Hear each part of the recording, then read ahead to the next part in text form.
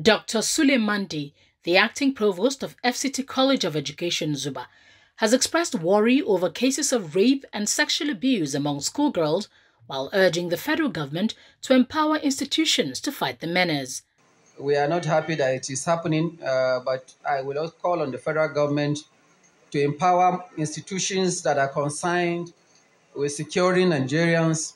I will call on federal government to make sure that those institutions are properly empowered and given all the opportunities and the tools they will use to work, especially the army, the police, and all the security agencies should be more empowered so that they'll be able to tackle the ills that we currently face. He said this at a program organized by Women at Risk International Foundation, a non-governmental organization, to address the prevalence of rape, gender violence in the society in Abuja. Dr. Kemi Dasilva-Ibru, founder of WARIF, said the NGO was established to address the prevalence of rape, gender violence on girls and women in society, and the program is done in partnership with the European Union and United Nations Spotlight Initiative. In tackling this, our objective, we recognized that the educational space was one that needed attention. And so we design and implement programs both for secondary schools as well as tertiary institutions like the Federal College of Education. Well, this particular school-related activity is in partnership with the EU-UN Spotlight Initiative.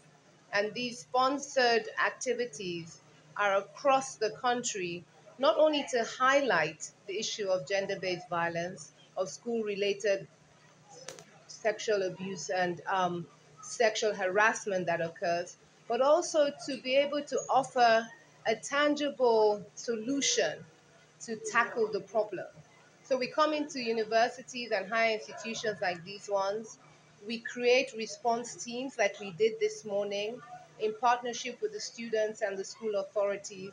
And we allow this team to come together and establish policies or strengthen existing policies and ensure that there's proper reporting hierarchies and that proper essential services are available to students that may be survivors of sexual harassment in their schools. Ms. Eze Vivian, a student of Federal College of Education Zuba, called for increased sensitization of rape victims and urged them to speak out rather than allow the trauma linger. Although it's very hard to come out because I've witnessed something like that, but when we come out and speak out, we'll see that we are helping ourselves and we are helping the society. Let me use myself for example. I stay in ghetto and I know a lot of people that pass through gender-based violence a lot. So if the government will be able to go down to the grassroots, speak to them, know their opinion and work together with the non-governmental organization to fight gender-based violence, I think our society will be a better place. Coordinator of the program, Mr. Damilola Adelusi, said such advocacies would end all forms of gender-based violence.